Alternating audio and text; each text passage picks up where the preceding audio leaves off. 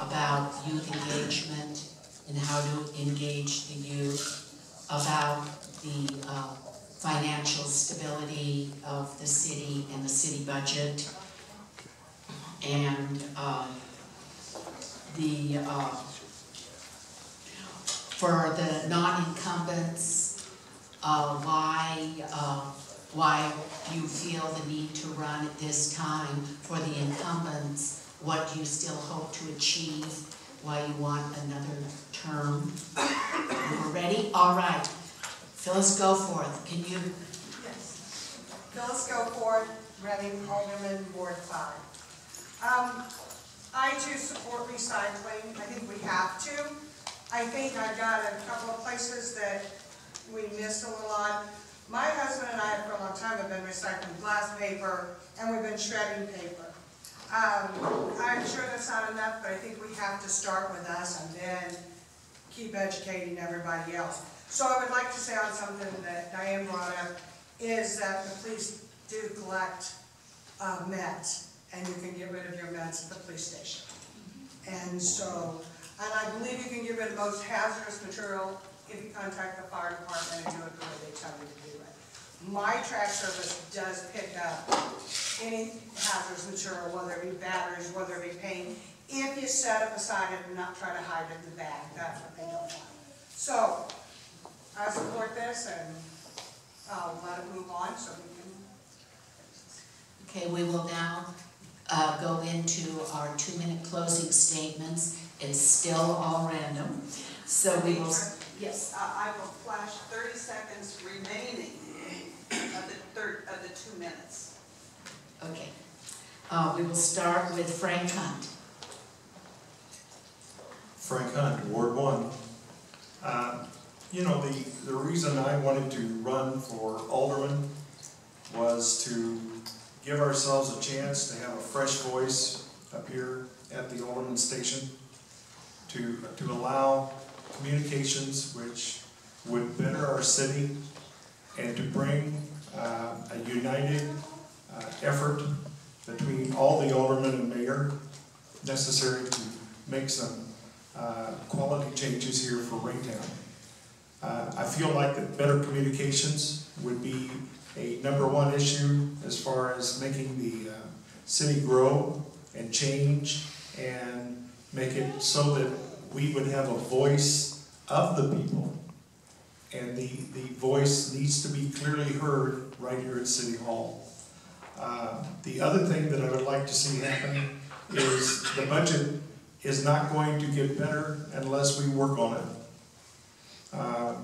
We have opportunities out here that would bring about the leveling of the playing field necessary to allow all things to happen inside of Raytown. Let's make a better effort to make this happen as far as a group, and we as the aldermen have a large opportunity here to make this happen. The other thing that I would like to bring about is the code enforcement is just one beginning necessary for a large change inside of our city. It appears that we have not asked the communities to actually make those changes. We haven't stuck with a plan consistently, and it's going to take something like that to make Raytown grow. We are a clean operation if we would just try. Thank you. Diane Creasy.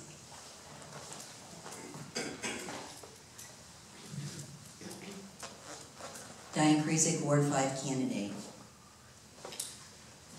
I'm running for alderman because I think my diverse work experience, my contributions to the community would be an asset. As a small business owner, we have to be creative problem solvers. We have to move swiftly, develop strategies to survive and prosper.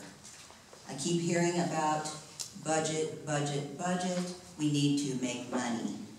Revenue, we need to increase this.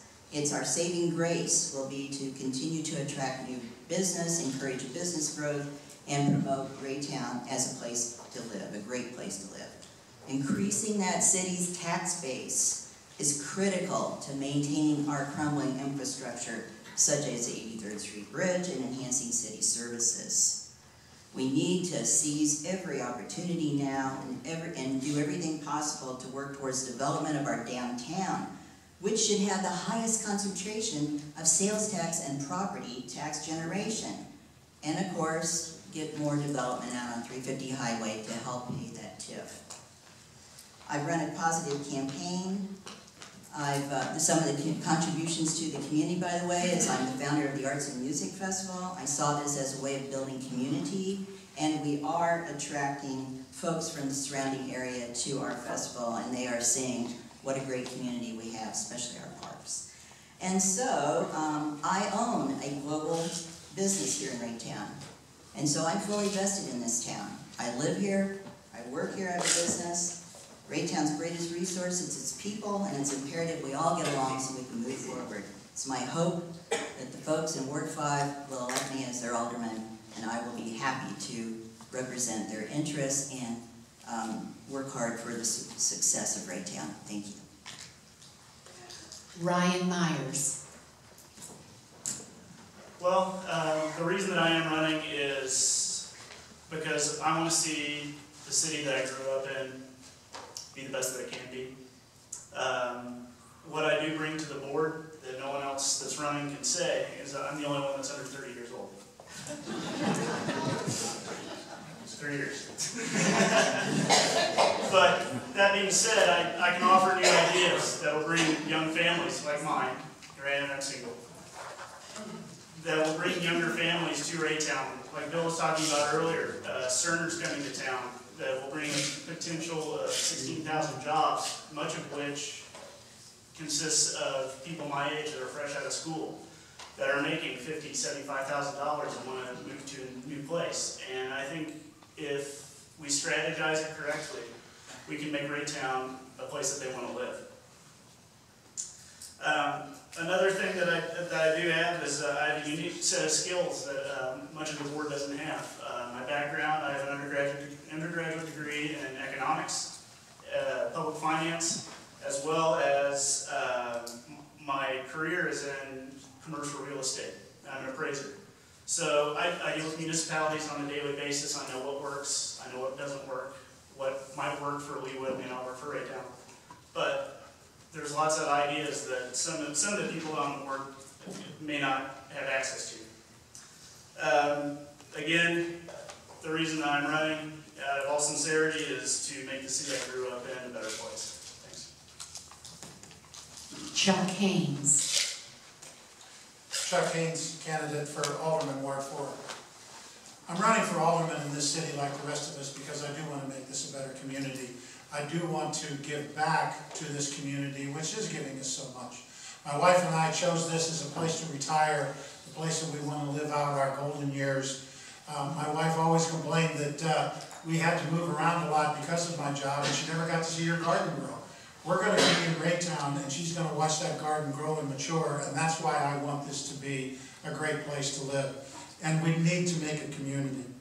Yes, we have to focus on infrastructure, and that infrastructure has to be economic development in both downtown, and I want to see economic development on 350. I want to see the local shops and restaurants come in, but at a minimum, we need to take a look at some of the green spaces and do some planting and some things that will help enhance the looks of how 350 looks to the rest of the world as they drive through our town. And again, get some economic development on 350 to get people out of their cars and spending money. I do want to support the public schools. I think the school systems are very important and are the cornerstone of the community, and it will bring in people and it will bring in business. And I agree that the other gentleman that we have to bring the youth into this town and let's start invigorating the city itself. Another thing that I think we need to take a look at is in the city government there seems to be some fighting going on that I know some people have been looking at and reading in the newspapers. One of the things I think we need to look at more is consensus management as opposed to majority rules.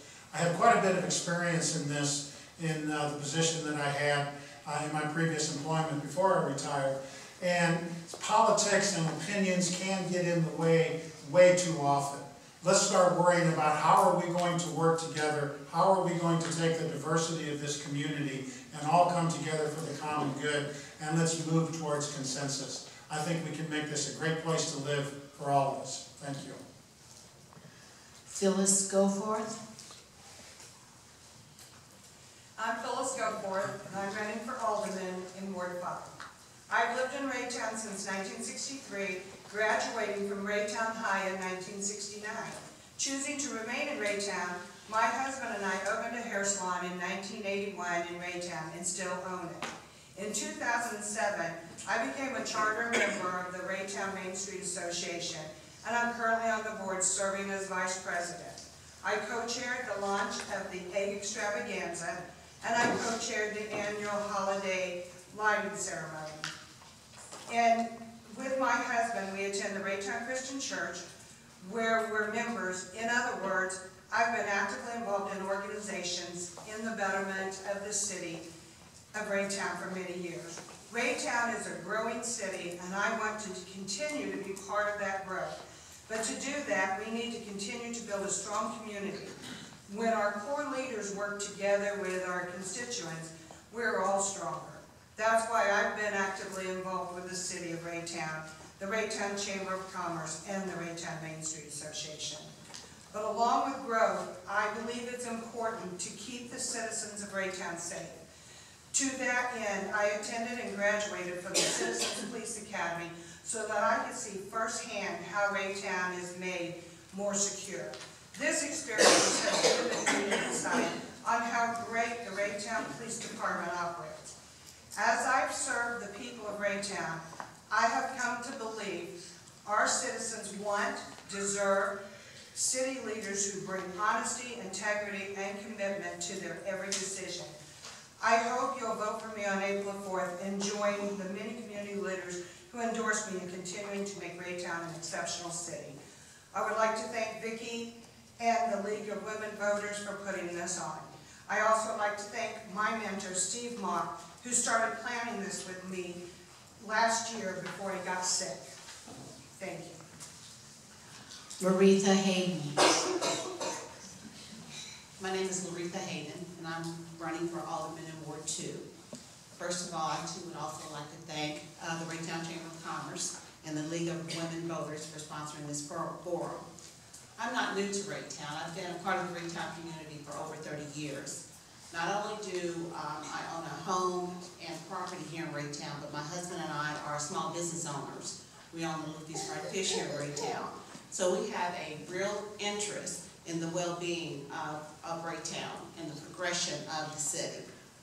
The city of Raytown, I believe, is at a crossroads. And in order for there to be forward progression, it seems to me that it's time for a change of the guards. During a ceremonial change of the guard, the sentries of the military personnel are replaced with new batch. We need to get back to the business that aldermen have been tasked with, and that is working with the mayor and all the aldermen to assure that we are representing the constituents of our wards without bias toward one area, street, or department in Raytown. We should be a voice for our constituents, and every issue that is put before us, we should think, what would my constituents want? How would they want their tax dollars to be spent? We should put personal preferences and agendas aside and be that voice for our constituents. Some thought I was crazy to even consider running for the Board of Alderman, especially given some of the confusion that's evolved. However, I have a favorite saying: if you're not a part of the solution, you're part of the problem. And you may be the problem. I have the opportunity to be the solution. I believe that I can help to restore the trust that citizens have lost in our city administration and political positions.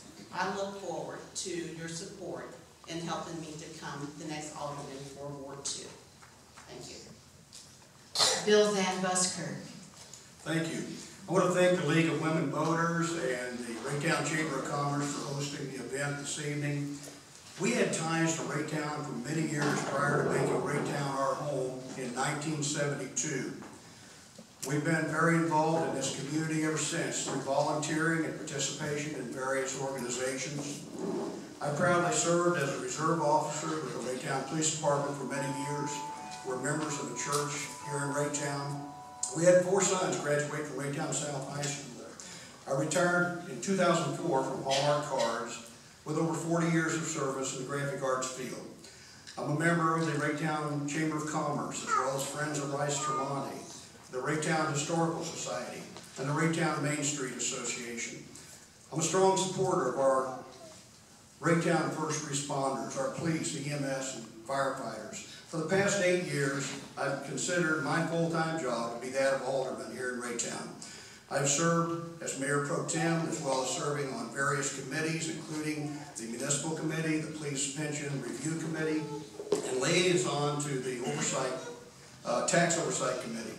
I'm currently chairman of the Legislative Committee and serve on the board of the Raytown Municipal Redevelopment Corporation. Our purpose for running as an alderman has not changed. It's simply to serve. My agenda has never changed. It's to make Raytown a better place to live and do business. We have accomplished many things, but much more needs to be done. My promise is to continue working hard each day as your alderman. I offer honesty, integrity, and dedication. I'm thankful to have had the honor to serve the people of Ward 4 and all of the people of Raytown. I'll always serve to the best of my ability. I ask for your support and vote on April 4th. And by the way, Chuck, I love homegrown tomatoes.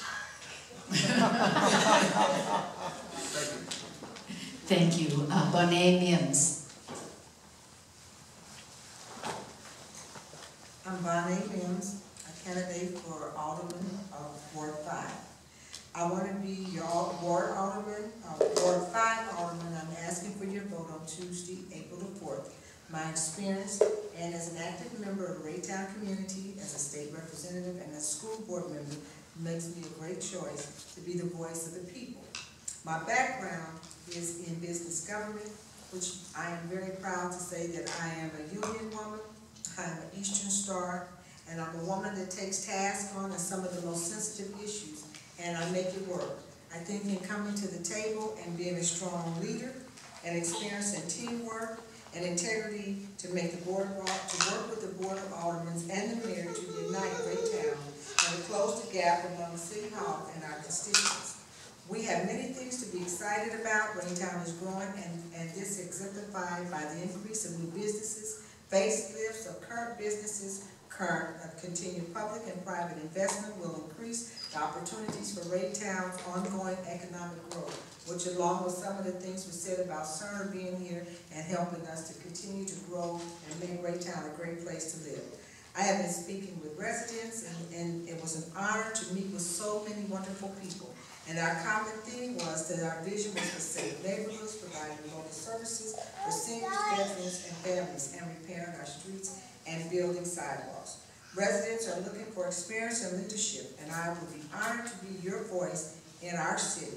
I firmly believe it is my responsibility as a public servant not to play politics, but to give our community the resources needed to thrive and not survive. I would love to be able to work with everyone and be able to say that this is a proud place to live. For me, in my lifetime, and I want to share with you, we were not allowed to come into Raytown. And I want you to know that I have been here over the last 30-some-odd years and served the south part of Raytown as a state rep, and I want to continue to serve as your alderman. Thank you. Janet Emerson. Thank you. Janet Emerson, Alderman Ward 3. I have been a resident of Raytown for 40 years. I have worked hard to make our community great. I have served on the budget committee. I have been a member of the Raytown Chamber of Main Street. I helped start the farmers market. I have a business background. I have started 3 very successful businesses that are international and are thriving today. I believe that we need to get more businesses in this town, and if you look around in the last 2 years, you can see the things that are happening in our city. They are growing, we're having all kinds of new businesses, and lots of people are on the horizon that want to move here. And we have Cerner that has given $10,000 to every one of their people that are going to be working out there on Bannister that will move within 4 miles of their business, and that is part of Raytown. We've got the Rock Island coming, the walking trail. That will be a huge boom for our community. And I certainly hope that you will